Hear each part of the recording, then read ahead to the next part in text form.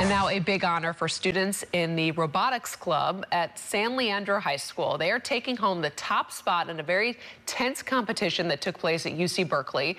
The team faced several challenges, the biggest being the sudden death of their mentor. But as KRON 4's Ella Sogomonian tells us, it was that same setback that helped push them forward and bring home the big win for them and also for him. This is a robot that won first place at UC Berkeley's Pioneers in Engineering competition last week. It was built from scratch by San Leandro High School's Makers Club with the help and guidance of Mr. Nava, who encouraged more girls to join the team and learn new skills in STEM. Jocelyn Avalos checked it out and decided to join, not knowing that she would be part of the group to bring home a win for the first time in years. I got to be a little more out of my comfort zone and start talking to people, learn how to work as a team, and just being able to overcome challenges together instead of by myself.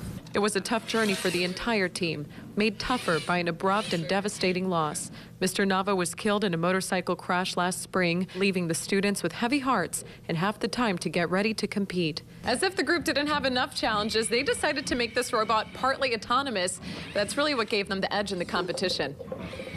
It was the idea of former San Leandro High grad Martin Martinez, who went on to study at MIT. He came back to mentor the kids when he learned of Nava's sudden death. I'm also trying to glorify somebody who just passed at the same time.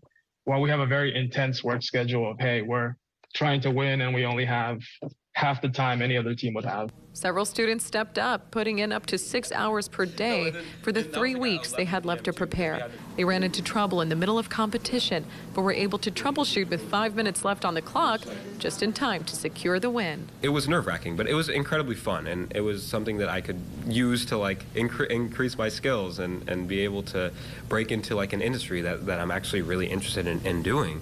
And it's something that I will, I think that I will reap the benefits from for the years to come. We really did it for a main part for, in honor of Mr. Nava's life, and I think that is something that is really cool and also that I'm very proud of. Reporting in San Leandro, I'm Ella Sogomonian, KRON 4 News.